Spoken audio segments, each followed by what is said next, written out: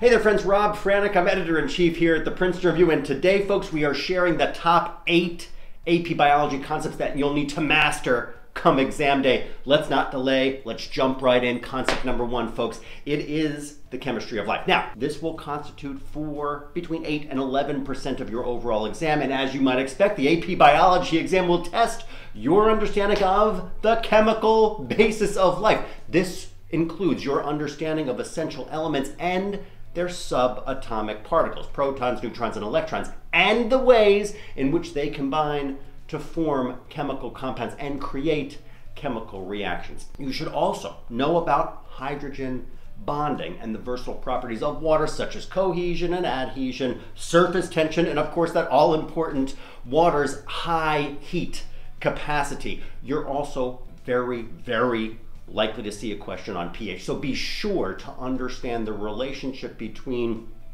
hydronium ion concentration, as well as the pH scale, as well as how the reactions are influenced by whether the solution that they occur in is acidic, basic, or neutral. It's also essential to understand the 4 important organic macromolecules. And in biology, those are, of course, carbohydrates, proteins, lipids, and nucleic acids. They are all, of course, macromolecules, and all of them are polymers, which are the chains of building blocks called monomers. So it is crucial, my friends, that you understand in detail how monomers bond together to form polymers. And that leads us to concept number 2, which is all about cell structure and function. Now, this will account for somewhere between 10 and 13% of your overall exam. And as you may already know, all living things are composed of cells, and those cells are the smallest unit of living organism that can carry out the activities necessary for life. So in preparation for the exam, you should understand the 2 distinct types of cells: prokaryotic, of course, and eukaryotic cells. Now, prokaryotes, like bacteria, do not have a nucleus or membrane-bound organelles. Eukaryotics do have a nucleus and membrane-bound organelles, so be sure to study the function and the structure of both cell types. It's also, my friends, to understand the vital role that the membrane plays in controlling the exchange of material with the cell's external environment. So be sure to review the concepts of membrane permeability and membrane transport. And while you're at it, we're just going to add it to the list. Be sure to review the different types of cellular transport, including simple diffusion, facilitated transport, active transport. You know all of these: bulk flow, endocytosis, dialysis, and of course, last on the list is exocytosis. That leads us on to concept number 3, which is cellular energetics. Now, this will account for between 12 and 16% of the exam. Folks, in order to carry out the processes necessary for life, cells are able to release energy when they need it and store it away when they don't. This is accomplished by the process of bioenergetics, which is the study of how energy from the sun is transformed into energy in living things. So you'll need to master the concept of how cells capture and use energy, which includes understanding how chemical reactions are catalyzed by enzymes and the ways in which the environment plays a role and how enzymes perform their function. Friends, I'm just going to say it out loud. You should also have a deep understanding of photosynthesis, the process by which plants use energy from sunlight to make sugar. And let's also remember that the College Board, the creators of all things AP, will also test you on cellular respiration, the process by which glucose is oxidized to produce ATP. Now, there are 5 processes in all involved in cellular respiration. Number 1, which is glycolysis. Number 2, the formation of acetyl coenzyme A. Number 3, and that's via the PDC. Number 3 is fermentation itself. Number 4, the Krebs cycle. And number 5, oxidative phosphorylation.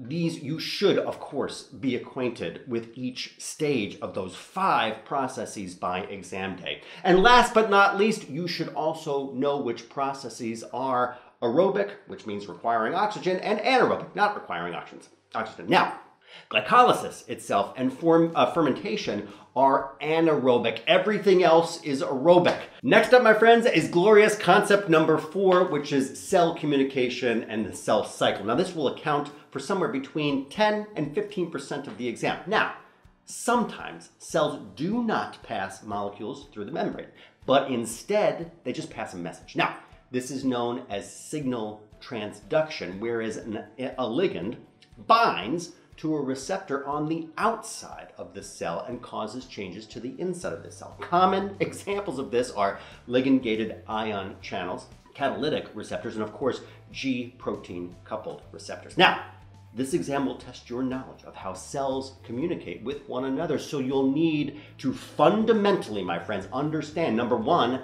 how cells generate and receive signals. Number 2, how they coordinate mechanisms for growth. And number 3, how they respond, of course, to environmental cues. You'll also need to study the various phases of the cell cycle, which are divided into 2 periods, interphase and mitosis. Now, this includes understanding the 3 different stages of interphase, G1, G2, and the S phase. And this also includes understanding the 4 stages of mitosis or cellular division. Now, that's the prophase, the metaphase, the anaphase, and the telophase. Now, during prophase, the nuclear envelope disappears and chromosomes condense.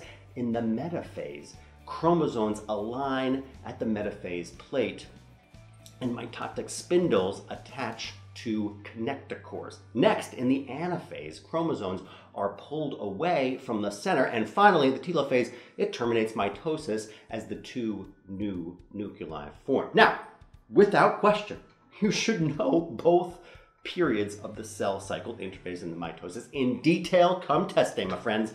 But we can't stop there. Let us move on to concept number 5, which is heredity. Now, this covers between 8 and 11% of the exam, and in its simplest form, genetics is the study of heredity. Now, it explains how certain characteristics are passed from parents to children by genes which are found on chromosomes. Every organism, my friends, has a certain number of unique chromosomes. For example, fruit flies have 4 chromosomes, dogs have 39 chromosomes, humans have, of course, 23 chromosomes. Much of which we know about genetics was discovered by the monk Gregor Mendel in the 19th century. So expect to be tested on his findings and the fundamentals of genetics. This means understanding the definition of traits, of genes, of diploid versus haploid cells, of alleles, and of homozygous and heterozygous organisms, to name just a few, my friends. There are also 3 very important laws and Mendelian genetics. 1, the law of dominance. 2, the law of segregation. And number 3, the law of independent assortment. You should know all 3 cold come test day. And you should also review the non-Mendelian genetics, which refer to a situation in which traits do not follow or violate Mendel's laws. Examples will include incomplete dominance, codominance, and polygenetic inheritance. Lastly, you should know how to understand, or how you understand chromosomes transmit genetic information from one generation to the next through meiosis. Now, meiosis involves 2 rounds of cell division, meiosis 1 and meiosis 2. You should know what takes place during meiosis 1 and meiosis 2 in detail and how the 2 processes are different from one another. Also, my friends, important to remember are pedigrees. Now, pedigrees are visual representations of a family's ancestry and are commonly used to depict the heredity of a specific trait or disease. This will also be pertinent in the AP Biology exam to know how to read pedigrees and how to solve pedigree-related FRQ. Next up is concept number 6, which is gene expression and, of course, regulation. Now, this will constitute for between 12 and 16% of the overall biology exam. Now, from the simplest single-cell organism to the largest mammal, all living things possess an astonishing degree of organization as a result of their DNA. Now, DNA is the genetic material of the cell, and as you prepare for this exam, it's essential that you understand its molecular structure. This includes understanding the subunits of DNA called nucleotides and how each nucleotide has 5 carbon sugar, a phosphate, and one of 4 nitrogenous bases. And that's number 1 is adenine, next is guanine, the next is cytosine, and the last one is, of course, thymine. Now, nucleotides themselves can link up in a long chain to form a single strand of DNA, and each DNA molecule consists of 2 strands that wrap around each other to form a long and a twisted double helix. Next, my friends, it is important to understand the genome structure itself, and of course, all the DNA in the cell is the genome. It is divided up into chromosomes, which are divided into genes, and each encode a particular genetic recipe. Now, chromosomes contain the recipe for all the processes necessary for life and have the ability to pass themselves and their information on to future generations, as seen in the process of DNA replication. Speaking of which, you should have an in-depth understanding of the steps involved in DNA replication. You should also understand transcription and translation. Now, transcription occurs in the nucleus and involves making an RNA copy of a bit of DNA code, and it is completed in three phases: initiation, elongation, and of course termination being the last one. Translation occurs in the cytoplasm, and it is the process by which the mRNA is translated into a protein. You may also come across questions related to the regulation of gene expression. So be sure to review the various times at which gene regulation can occur, as it can occur pre-transcriptionally, and of course, you guessed it, post-transcriptionally, which is also referred to as post-translationally. Now, gene regulation is dynamic and can either increase or decrease because of gene expression or RNA levels or protein levels themselves, according to the needs of the cell. You'll also, of course, need to understand mutations and how they are formed as a result of the changes to the DNA or the mRNA. Friends, mutations can be small, as seen in single nucleotide swaps, or they can be large, as when big chunks or entire chromosomes are swapped or duplicated or deleted outright. And finally, you should be familiar with biotechnology, including recombinant DNA, polymerase chain reaction, which that acronym is PCR, transformation of bacteria, and gel electrophoresis. Next on the list, my friends, is concept number 7, which is natural selection. Now, this accounts for between 13 and a whopping 20% of the exam. Now, evolution can be described as a change in a population over time. And changes in the population occur through what is known as natural selection, much of which we now know about natural selection is through the work of the 19th century British naturalist, of course, Charles Darwin, who sailed around the world aiming to understand why similar animals in different areas had different traits. And he placed his theory of natural selection in the book entitled On the Origin of Species. And friends, you can bet that the AP exam is most certainly going to test your knowledge of his observation and, of course, his findings. So, in a nutshell, this is what you must know. Number 1, each species produces more offspring than can survive. Number 2, offspring compete with each other for limited resources. Number 3, organisms in every population vary. And number 4, the offspring with the most favorable traits are most likely to survive and reproduce. You should also review the evidence of evolution itself, including fossils, biogeography, embryology, comparative anatomy, and of course, molecular biology. Oh, and last on the list, continuing evolution itself. Now, this evidence provides scientists with a good handle on how the evolution of a certain species occurred, which, by the way, all comes down to, you know it, common ancestry.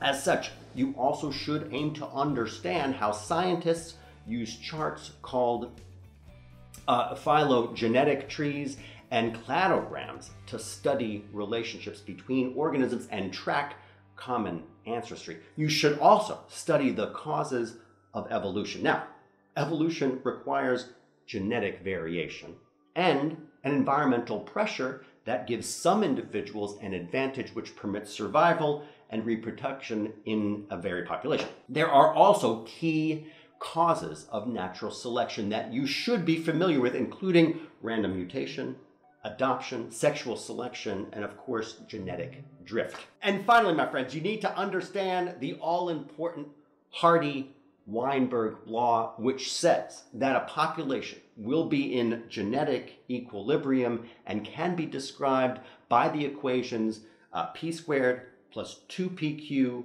plus q squared equals 1 and p plus q equal 1. Only if it meets these 5 conditions. Condition number 1, a large population. Condition number 2, no mutations. Condition number 3, no immigration or emigration. Number 4, random mating. And number 5, no natural selection. And friends, last but not least is concept number 8, which is ecology itself. Now this is somewhere between 10 and 15% of the overall exam. And this last concept deals with how organisms interact with their environments. So for the AP Biology exam, you'll have to know a bit about different types of behavior, including instinctual behavior, learned behavior, and of course, social behaviors. Now, there are also plant-specific behaviors that you should be familiar with, known as tropisms, and which there are 3 basic types of tropism: phototropism, gravitropism, and tigmatropism. That's a favorite of ours here at the Princeton Review. You'll also, of course, need to understand the principles of ecology itself. While biology, it spends a lot of time on individual organisms, ecology studies the interactions between living things. Now, there is a hierarchy within the world of ecology, and each level, the biosphere, ecosystem, community, and of course population, represent different levels of ecological interaction. And let's review them, friends, because you're sure to get them on the exam. First, you should know that the largest unit is the biosphere. That can be divided into large areas called biomes, which include tundra, taiga, temperate deciduous forests, grasslands, deserts, and of course, last on the list are tropical rainforests. Now, folks, each biome can then be broken down into ecosystems, which are self-contained regions that include both living and non-living factors. Now, ecosystems are made up of communities, and a community refers to a group of interacting plants and animals that show some degree of interdependence. Now, within a community, you should understand the levels of the food chain, which consists of 3 main roles. The producers are the autotrophs. Number 2, the consumers are the heterotrophs. And number 3, and you know this one well, called decomposers. Now, there's the smallest unit of ecology, which is population. Now, population ecology is the study of how populations change. So you should understand related concepts such as population growth and carrying capacity, along with knowing the exponential growth and logistic growth equations. You should also have a general understanding of ecological succession, which refers to the predictable procession of plant communities over decades or centuries. And lastly, you should understand the ways in which humans have unfortunately disturbed the existing ecological balance. The human impact on the planet includes the greenhouse effect, the ozone depletion, acid rain, deforestation, pollution itself, and that is just to name a few, my friends. Folks, as always, we hope that you enjoyed watching this video and found it helpful today. If so, please do give it a thumbs up and share your thoughts in the comment section below. We read all of them. And of course, don't forget to subscribe to our channel if you haven't already for the latest updates on standardized tests and college admission and extracurricular activities and study tips and much, much more. Rob Franek, Editor-in-Chief here at the Princeton Review, signing off for today, folks. Be well.